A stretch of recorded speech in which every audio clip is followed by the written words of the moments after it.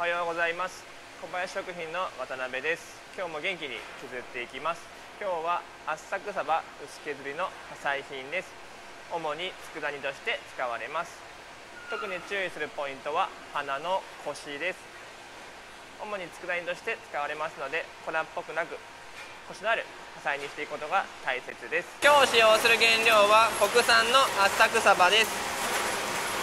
硬さもしっかりとあり、コシのある綺麗な花が削れそうです。次に花の厚みを確認していきます。狙う厚みは60ミクロンです。60ミクロンぴったりです。粉っぽくなく大きな綺麗な花に削れてます。次に水分の確認をしていきます。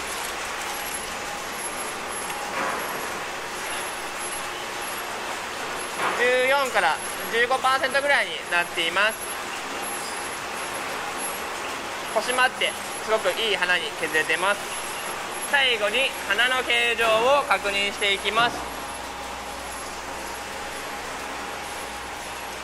破砕の大きさもしっかりとできていて、粉っぽくなく美味しい佃煮になりそうです。